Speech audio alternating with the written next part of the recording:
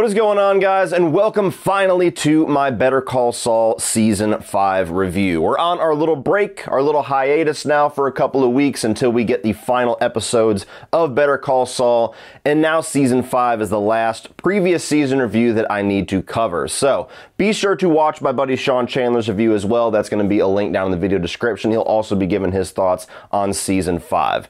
Now, this one, just like with Season 3, just like with Season 4, is among the best television that you're going to get from this Breaking Bad and Better Call Saul crew. After Season 3, the show took a dramatic shift for me, and Season 4 and 5 have been very consistent with that. And this was, if nothing else, a fantastic setup for the final season of Better Call Saul. And I love the fact that this is the first season in the Better Call Saul timeline that we actually get the full character of Saul Goodman. By the end of Season 4, Saul has completely lost Jimmy. He has completely disavowed that entire side of his life, that entire side of his history, and that name altogether. And this is where we start to see the kickoff of the character that we eventually come to know in Breaking Bad. He has changed his name to Saul Goodman. He's practicing law under this. He's going more for the criminal element. Everybody that he spent Season 4 buying or selling all of these little burner cell phones and trying to kind of scam his way into being a successful cell phone store, he is now going after that clientele, continuing to sell these burner cell phones with the little speed dial button that goes right to him for any of their lawyerly needs. And going along with that full Saul personality, this is the first season where you really see Jimmy, or Saul, really go after Howard Hamlin. I mean, there's a point in the season where Howard starts to realize that he probably didn't treat Jimmy all that well, probably has some regrets, is genuinely trying to remedy that, trying to be a better person, trying to fix mistakes of the past between him and Kim. And so he offers Jimmy the job that he wanted years ago at Hamlin McGill.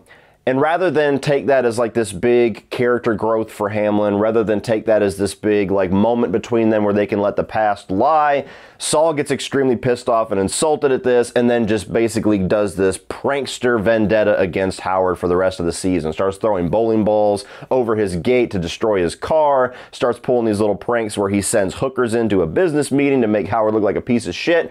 And that slowly sets up a big element that's going to be carried over into what we see now in the final season of Better Call Saul. But it is the ultimate moment where he is just completely let go of any of the dreams or any of the aspirations that he had as Jimmy McGill. Saul Goodman is now his own thing. He's going his own route. He's cutting his own path. And anybody that thinks that Jimmy is coming back is going to find out the hard way that that is not happening. To the point where this might be my favorite season as far as the dynamic between Kim and Saul, because this is the first season where they kind of go against each other slightly. They're still pulling scams. They're still working together. They're still friends and having each other's back, to the point where Kim is really trying to screw over her main client, Mesa Verde, because she wants this old man who has this piece of property that he will not let go. He's going to have it bulldozed while he is inside before he lets Mesa Verde take it away from him. And she works together with Saul to try to come up with all these little schemes, all these little scams to keep delaying and put a thorn in the side of the main Mesa Verde guy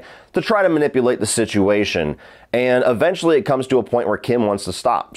We've had enough. We've tried everything. We just need to let sleeping dogs lie. We need to admit now that we have failed, and this is just not going to be something that we're going to be able to manipulate the way that we want.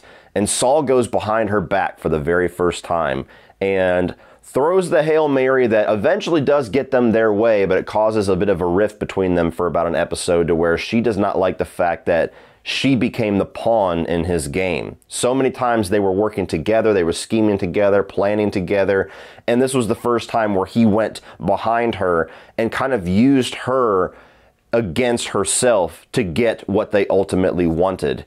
And it leads to them finally becoming married. So it works out in the end to a certain extent. I'm very curious where we're going to get the final answers of their marriage in the final season, because obviously we've never seen that character in Breaking Bad. But very funny motivation to finally get these two hitched is that, yeah, you know, we're going to fuck each other over a little bit, so we might as well get married so we're not ever forced to testify against each other. Will you marry me? I do. But along with that, I do like the character growth that we get out of Kim Wexler in this season as well, because it's been clear for a season or more that even though she initially wanted to be the Mesa Verde person, she wanted to have this partnership eventually with the Schweikerts and Copley, I believe is the name of the law firm. She wanted all these things.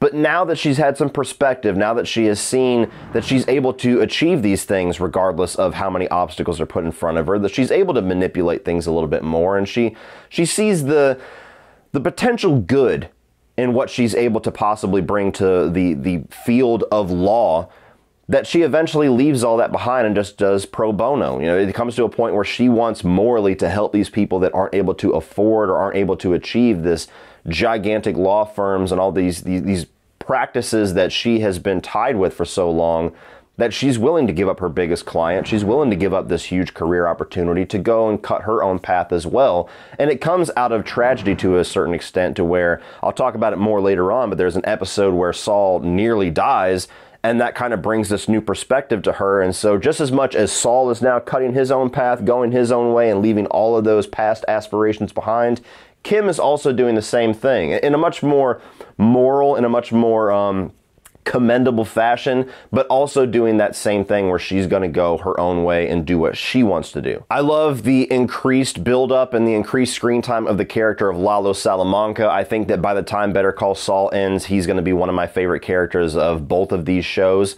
And the little bit of a tease that we got for him in the last couple episodes of last season was just enough to really build up how intense and how entertaining and charismatic this character was going to be. Hey guys, I come in? But in season 5, it has just expanded so much to where that main storyline now going on with the Gus cartel side of Better Call Saul is about Lalo trying to take down Gus. Even though everybody in the cartel is telling him to stop, he is dedicated, he is loyal to Hector, his uncle, Tio, and so he is trying to take down Gus. He's trying to find out what Gus is up to, because he knows with that smart-ass intellect there's something going on that they don't realize. He almost got to the bottom of it with the underground meth lab at the end of season 4, didn't quite get there. We're still seeing him kind of pursue that in season 6, but now it's more so about just trying to fuck with his business. And Nacho is stuck between all of this. And this is probably the most exciting season as far as Nacho's involvement, because he's tied between two very scary and powerful people, Lalo and Gus. Gus has him by the balls, Gus has him dead to rights, and is forcing him to kind of be this double agent within the cartel.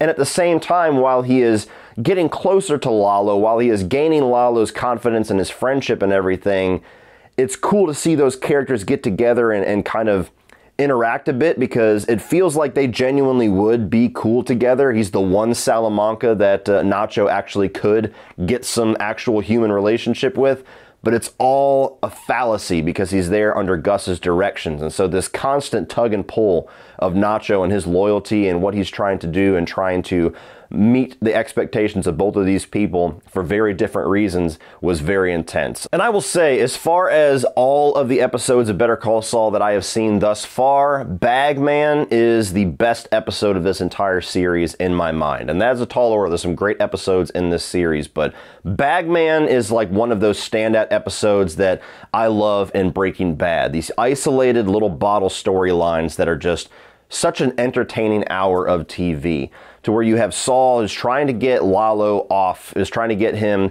released on bail, has to come up with $7 million, and Lalo's like, oh, I got that just buried out in the desert. Just go and, go meet up my murder cousins, go meet up with them, and they'll give you the money and just bring it back. And it turns into this dire situation where bullets are flying, people die, and Saul and Mike, who has been out there sniping people, now have to trek their way all the way across the New Mexico desert with no water, no car, no resources. And it's just a really cool, interesting little character isolation of those two in a way that's really cool to see kind of how their relationship has grown from the first 2 seasons, where they were just kind of working with each other on some schemes, and now they're full on stuck in this cartel life. and them trekking across the desert, dodging this one cartel member who keeps driving around trying to see them. The desperation that eventually kind of overcomes Saul. He has to end up drinking his own piss, and Mike, just being the bad motherfucker that he is, just stays cool as a cucumber the entire time. The way that they eventually dispatch this final cartel member with using Saul as bait, and Mike takes him out with a sniper rifle just as he's driving full on like 60 miles an hour, and the car crash that ensues. It's an episode that I really looked forward to going back and revisiting all the way back when I started season 1 on this most recent rewatch. It's definitively my favorite episode of this entire show thus far. And the final thing that I will say that this season does tremendously well is set up all these little pieces for the final season. It sets up these questions that we cannot wait to have the answers to. Going all the way back to the cold open, where you finally get another piece of what has been going on with Gene, the post-Breaking Bad side of Saul. And the guy that was his cab driver that I would have swore was William Forsythe is just this random guy who used to live in Albuquerque, confronts him in the mall, and more or less manipulates him into admitting that he is Saul Goodman, which leads to yet another interaction with Robert Forster, rest in peace, the vacuum cleaner guy that is going to give him another identity. And he calls, he's getting ready to put even more money to relocate and redo his identity for a second time, and then Saul stops and says, no, I'm going to handle this myself, and hangs up. And we have yet to see, even halfway through the final season, where that has gone. I don't know if we're going to get that answer in the first episode of the next half of the season. I don't know if they're saving that for the final episode, the finale. I really don't know, but I'm still lingering on that question of, what does that mean? What is he going to do? Is he going to kill this guy? Is he going to go turn himself in? Like, there's so many questions that I have just regarding that little 4 to 5 minute cold open that I cannot wait to have answered, even still halfway through season 6. I just want you to admit it.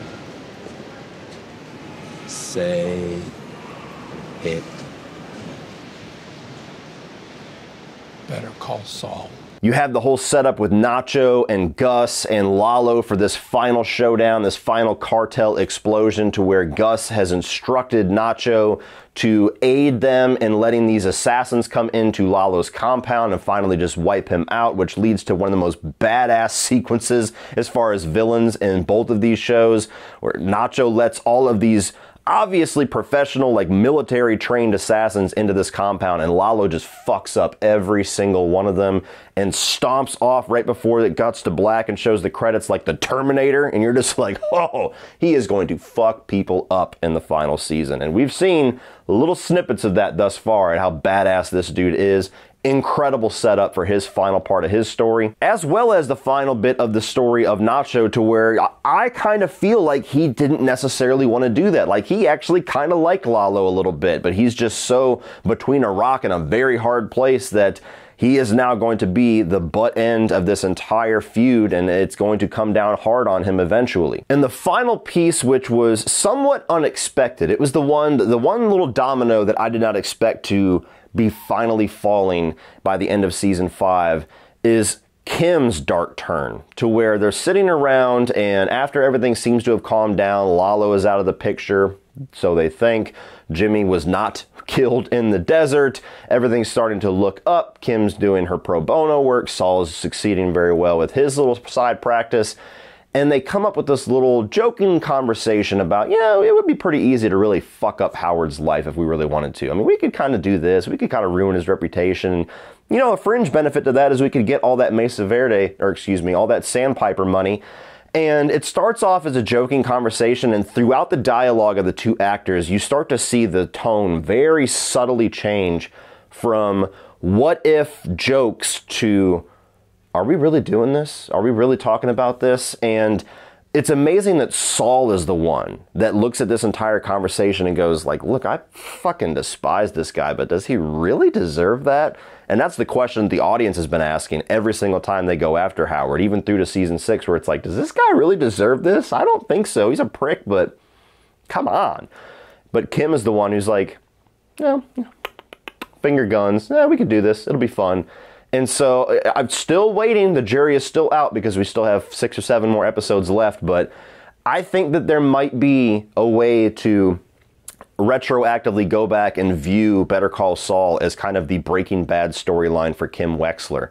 The whole storyline regarding how far she is going to take this vendetta against Howard Hamlin and the way they set it up with this final episode to tease what eventually happens in the final season is just a great way to finally just tip her right over the edge into now she is doing some evil, bad shit. She's not just manipulating things and working with Saul to do some good, at least for what she intends for her clients or for certain people that she wants to do good for, or maybe be a little bit selfish for her own and Saul's own reasons. Now they're using their powers for evil, and she's the one steering the ship. The only thing that I could say about this season, which is pretty much a full-on negative for me, it's not something that's bad about this season, but it's a disappointment since I love this character so much, is I think this might be the least interesting season as far as what they do with Mike.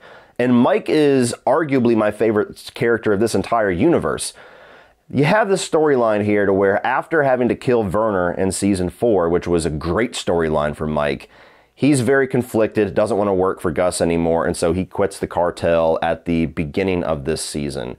And so the rest of the season kind of just plays out as trying to recruit Mike again. He goes off and he's spiraling out of control and he's picking fights with these hoodlums on the street, gets beat up, gets stabbed, and then finds himself healing off in this little cartel safe house and kind of gets his way weaseled back in with Gus because Gus has saved him. He's like, come on, dude, you can make a lot of money for your granddaughter. You can get stabbed after that. And so that's really the extent of his storyline. Aside from being the middleman between Nacho and Gus, there's not really a whole lot of big things that happen regarding Mike's character this season.